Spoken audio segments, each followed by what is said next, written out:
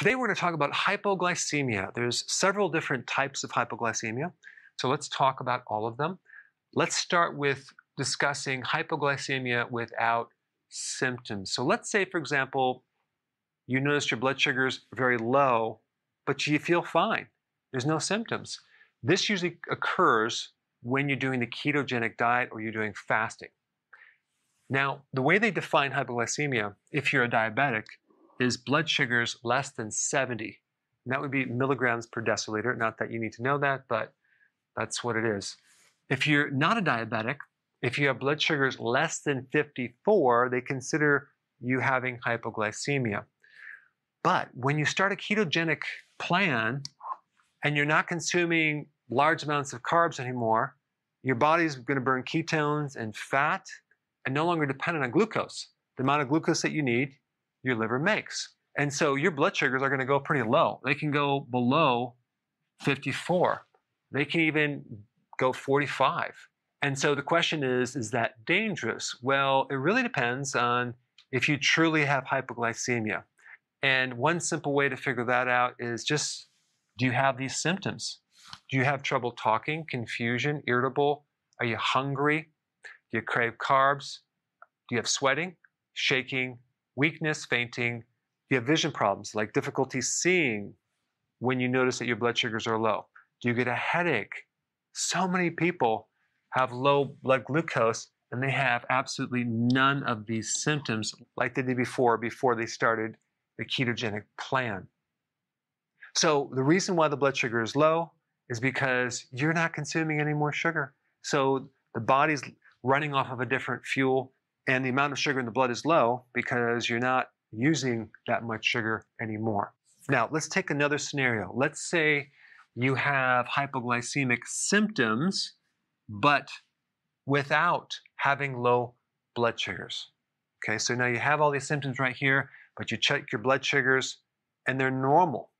What's up with that? Well, that's not a true hypoglycemic condition.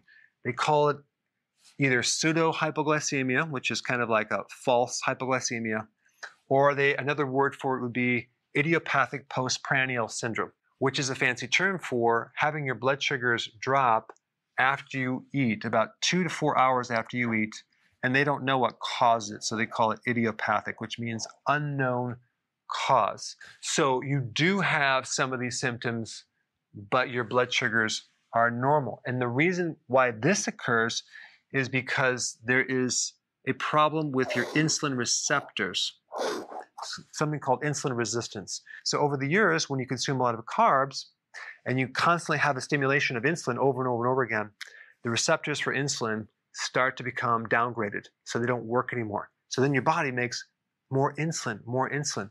So we have a situation where we have hyperinsulinemia. That means too much insulin in the blood, which normally is supposed to push the blood sugars down, but the receptor is blocking it. So it's not really connecting into the cell. So we have a situation where we have dysfunctional insulin.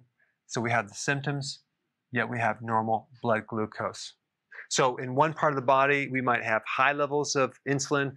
Another part, it might be low. So it can really give you a false picture of what's really happening with insulin in general. Now, just as a side note, when you get insulin resistance, you can either have two things happen. You can have symptoms of low blood sugar without having your blood sugars drop, or you could have your blood sugars drop because there's too much insulin and it's pushing it down with these associated symptoms. So it is a little bit confusing and you have to look at the whole picture of what's happening.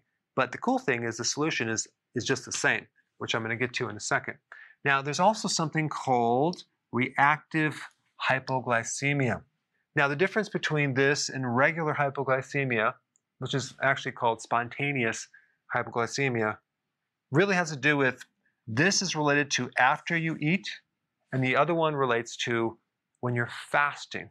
And again, just to make this complex topic very, very simple, if you just got off your carbs by doing healthy keto, and you included intermittent fasting, very gradually getting your body to adapt to fat so it's no longer dependent on blood sugars, so your insulin levels come down and you're correcting insulin resistance, you will no longer have hypoglycemia.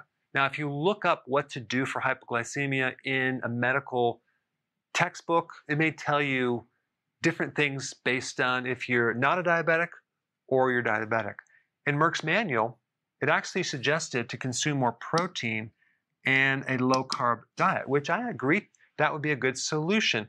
It may not fully resolve unless you continue this and you maybe have moderate protein, low carb, and then you also do fasting, but it's going to greatly help you because part of the breakdown of protein does turn into glucose.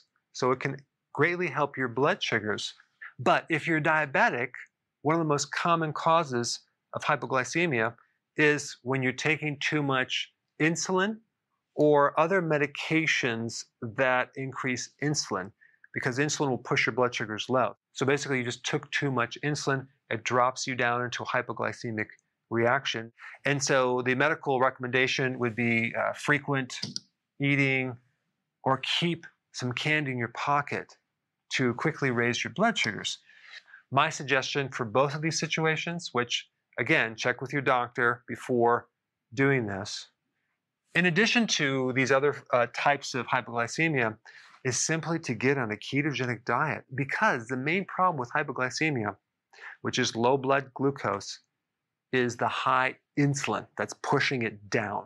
And if you can connect the dots that the biggest trigger for this insulin is consuming carbs, then it makes obvious sense to go on a low carb diet. Why would you do anything else than that? The other thing to do is eat less frequent meals. It's called intermittent fasting because eating will also stimulate insulin. But if you actually can get your insulin into a healthy level, you won't have hypoglycemia. And when you start the ketogenic plan, just realize that your blood glucose will come down because you're no longer living on sugar. But the cool thing is you won't have these symptoms. If you do, it tells me you're not out of the woods yet and you need to do this more gradually, but eventually your body will adapt. It'll burn more fat fuel and less sugar fuel, and you won't have these symptoms, but you will have low blood glucose. Before you go, if you have a question about a product, or you're new to keto and you want to know how to begin keto, or you're on keto and you need a debug because it's not going as smooth, I have a keto consultant standing by to help you. This is just for the people in the US. Hopefully in the future we'll be able to answer everyone's call, but I put the number down below so you can call and get some help.